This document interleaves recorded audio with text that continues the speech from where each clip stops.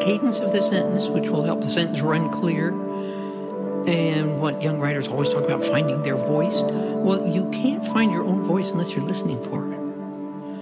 And the sound of your writing is maybe leading you into something that I think most of our teaching of writing kind of ignores it. Except maybe when people read poetry. And then they listen to the sound of it. But prose, they forget that. There's prose that goes clunk, clunk, clunk. There's an awful lot of it.